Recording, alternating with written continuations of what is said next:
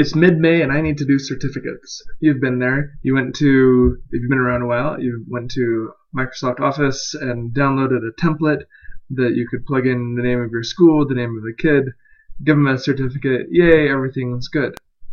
I wanted to do something where a Google Form submit would create a PDF for me, and it turns out that I can't use those pretty Word documents because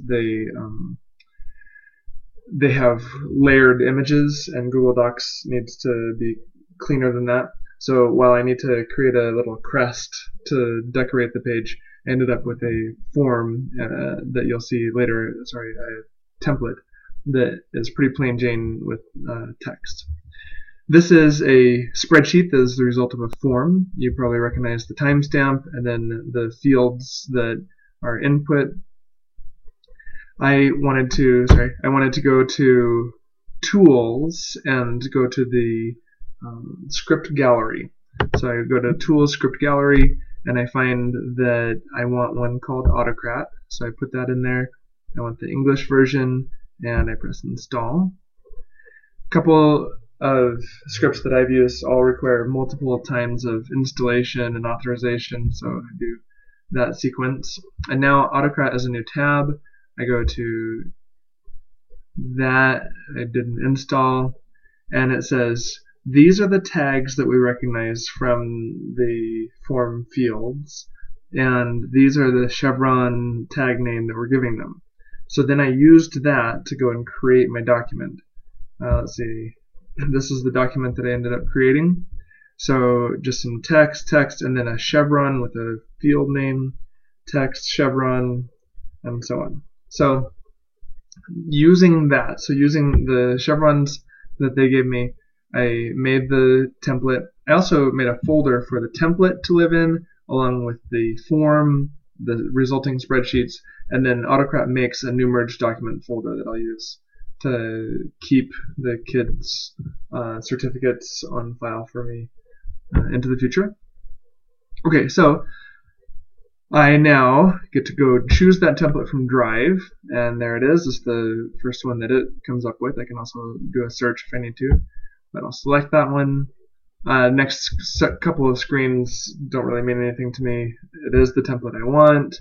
I do in fact want to merge the form responses, and I don't need to set any merge conditions. So that was just a save, submit, whatever, save mappings, same thing. Until I get to step 5. Now step 5 is the complicated one in Autocrat for me. I have the chevrons became $ merge field names. I do want to save the merged files to docs. Ultimately, I do want to have these go into the default folder, which is new merged documents. For file naming convention, I want to have it be file named completion certification and then student's full name drawn from up here, and then for which course did they complete. So I used a combination of plain text and merge fields to get file naming conventions done. I want to create a PDF.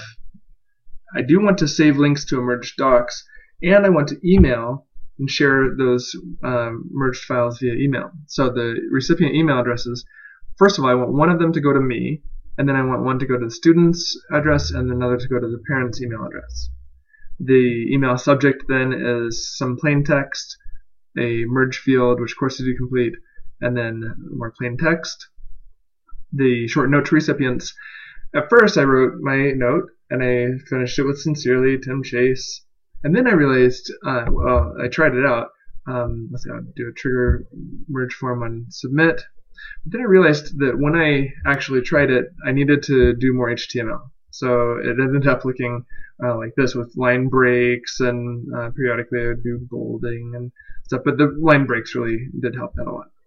Save settings, and I'll do a run merge now just to see. And I found that it was too tall. There's one of the Autocrat fields is tall, so I highlight everything and do word wrap. And this is what it finally sends to me, the student, and the student's parents as a certificate with all the information.